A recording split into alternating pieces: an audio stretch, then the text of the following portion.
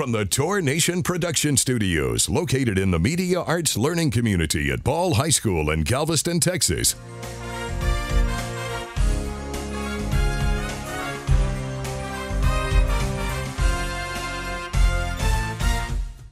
I pledge allegiance to the flag of the United States of America, and to the republic for which it stands, one nation, under God, indivisible, with liberty and justice for all.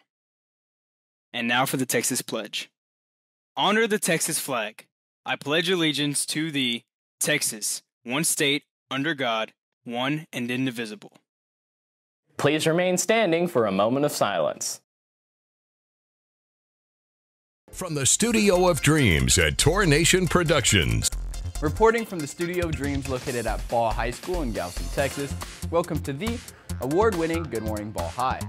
I'm Ethan Keller, and to get things started, as always, stay tuned to today's Time Rewind, courtesy of our good friend, David Mendel. Our country is leading the world. It's Time Rewind for March 4th. The year is 1925. The voice is that of Calvin Coolidge, the 30th President of the United States, delivering the first inaugural address ever broadcast on radio. The last thing I want to be remembered as is an annoying blabbermouth. Actor-comedian John Candy in a scene from Planes, Trains, and Automobiles with Steve Martin. Candy dies of a heart attack on this day in 1994 while filming a movie in Mexico. He's just 43 and had more than 40 films to his credit. In 1966, John Lennon tells a British newspaper that the Beatles are more popular than Jesus. The comment triggers outrage, with some radio stations refusing to play Beatles records and other stations burning them. History shows the Fab Four are none the worse for the wear. The Rolling Stones are on top of the U.S. singles chart in 1967. That's Time Rewind. I'm David Mendel.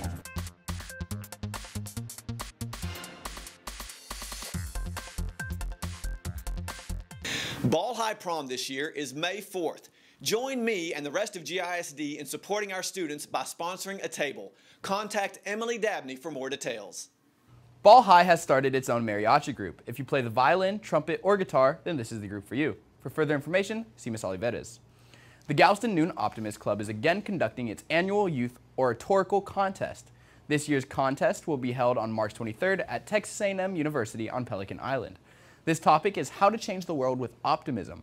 First place winner will receive $250, second will receive $150, and third will receive $100. For further information, see Mr. Merritt. Now let's check this morning's headlines from newspapers across America.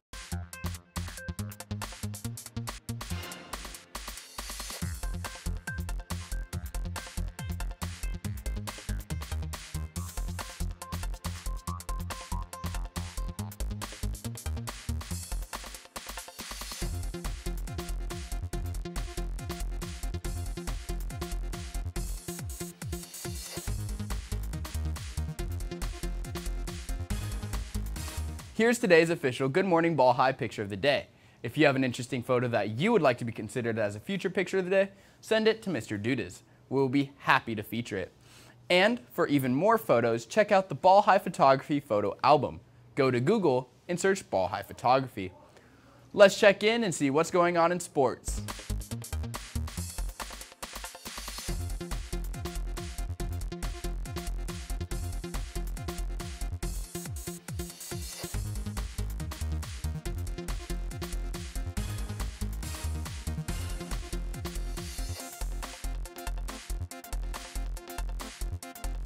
Let's check the latest weather forecast.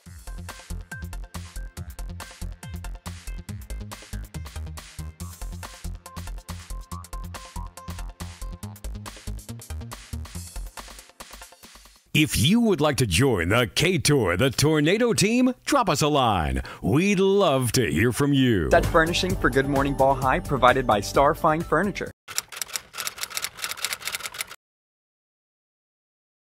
For additional content, stay tuned to Part 2 of Good Morning Ball High immediately following today's program.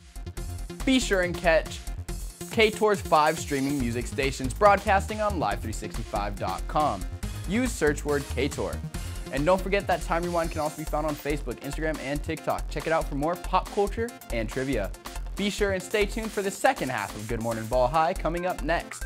I'm Ethan, wishing you a terrific day.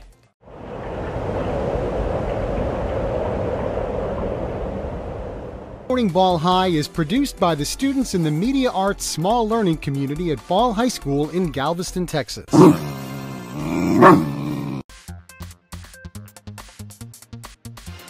Here's the word of the day. Today's word is apex. It means pinnacle or high point.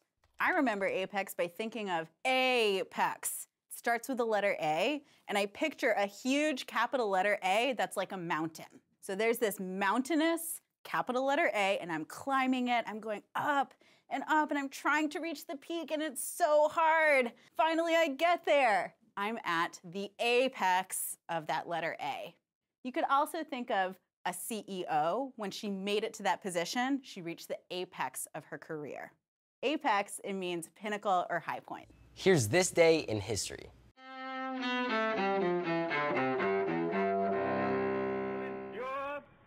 March 4th, 1933. In Washington, Franklin D. Roosevelt is sworn in as president. He pledges to lead America out of the Great Depression in his inaugural address. So first of all, let me assert my firm belief that the only thing we have to fear is fear itself. 1987, also in Washington, President Ronald Reagan takes responsibility for the Iran-Contra affair. He acknowledges his administration's overtures to Tehran deteriorated into an arms-for-hostages deal. A few months ago, I told the American people I did not trade arms for hostages. My heart and my best intentions still tell me that's true, but the facts and the evidence tell me it is not. And 1902, birth of the AAA, as the American Automobile Association is founded in Chicago.